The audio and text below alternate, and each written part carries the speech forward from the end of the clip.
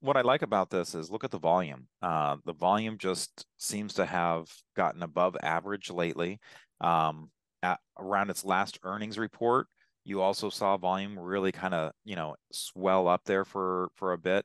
So I do like the volume signature on this. And it's not alone here. It's there's certainly, I was going through the group and there were some that were down yesterday, some that were up, but there's still these pockets of strength, especially in the oil and gas space.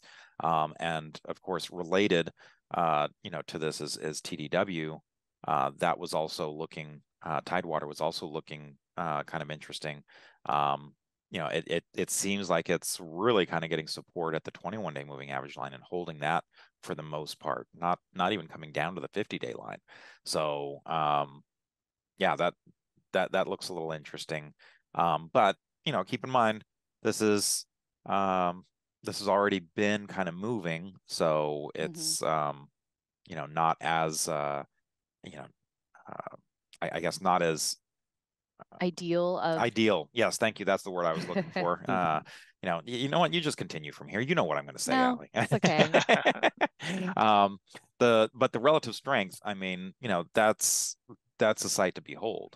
And look, this is something that is really kind of, got that turnaround-ish look to it, with these triple digits. Now, remember, there is a number sign on those triple digit growth numbers. 560%, 182%.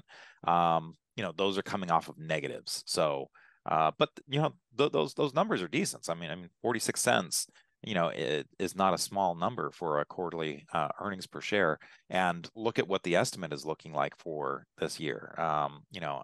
Going from 22 cents to $3.37, and then estimates for $7.49 the year after. So, the estimates, which again, you have to kind of take with a grain of salt, especially the further out you go.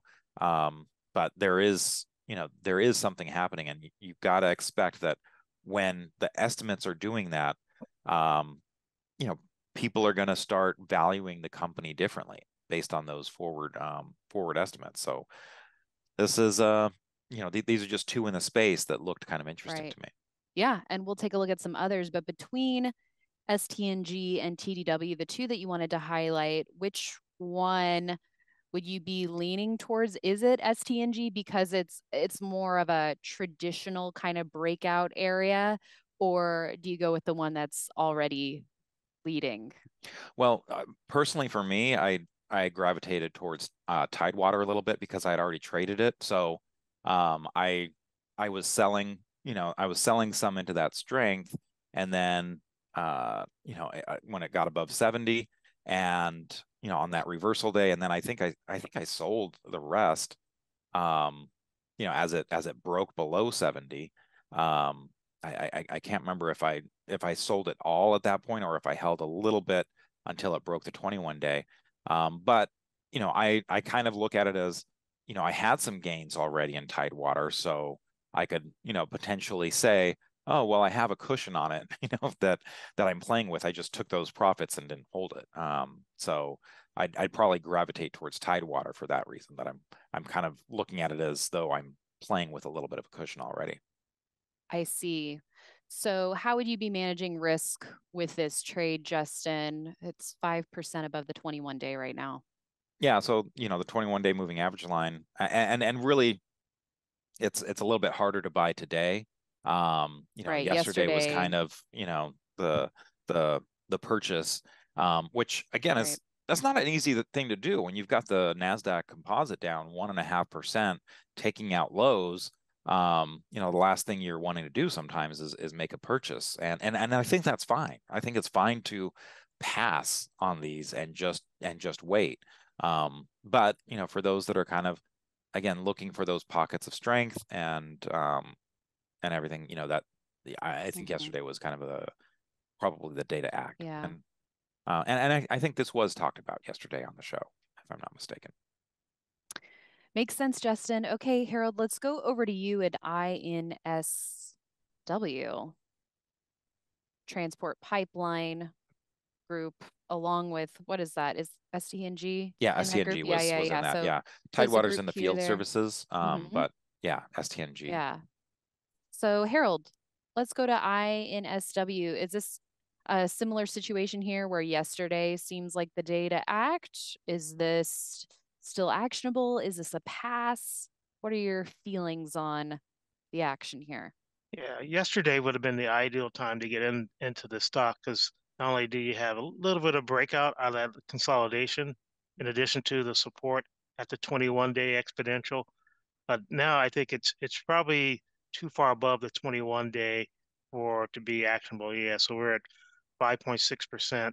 So when this market that we're in now, even though it's in a strong sector of the market, I think it's a little bit extended, but then as it goes up further, if it keeps going up, you might want to see it pull back a little bit. Maybe it forms a little bit of a cup with a handle, within that handle. You've got that gap over there to the left there.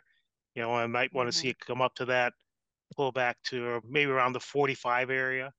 Yeah, somewhere right in there. So get up to that, pull back a little, maybe forms another little handle that could provide a breakout of a small handle where you want to be small because this is not your traditional, cup with handle pattern, but it has the look and feel of that.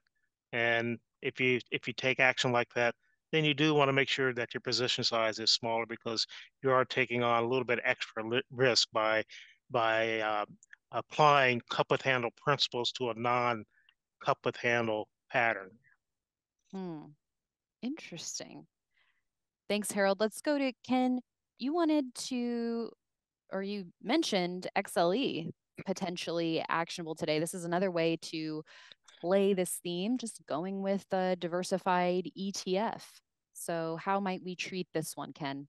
Yeah, well, I mean, it's just kind of firming up at short-term support levels, and so far it's holding above that. I think it's the 10-day moving average there. So this to me looks like a little mini breakout. I mean, you could wait and watch it just to see if it can hold this game. This game. I mean, we see so many strong performers in the early going start to fade and go near session lows. So maybe watch it for during the first hour of trading. It is holding up near highs and. Volume looks pretty strong in the early going. The only risk about nibbling right here is that you could see a market fade that could bring this back below the 10-day line. But seeing a lot of oil and gas stocks outperforming. Mentioned oil, at least in pre-market, was up a solid 2%. So seeing a lot of movement in the oil and gas sector, and I think this is a compelling trade. And I'm going to watch it during the first hour. We've got some energy exposure on leaderboard with BKR, which is firming up at its 50-day moving average, or trying to not bouncing with conviction yet, but so we have some energy exposure. But I think XLE looks pretty good here. So, what would make you a buyer, Ken, if it can hold up in the next hour or so? Or are you looking later in the day? Probably later in the day. I mean, listen, we're in a market where, during healthy bull markets, you might see a weak open followed up by a strong close. When you're in a market in a correction and a market that is clearly, still under distribution, you tend to see these strong opens fade late. So I'll definitely watch this one for a little while. I don't have any exposure personally at this point, so I probably could own something in the oil and gas sector at this point, and seeing some good moves, and it could be XLE. Would definitely like to see a close above that 10-day line, and so far so good. So I'll check back in probably mid morning and see how it's looking.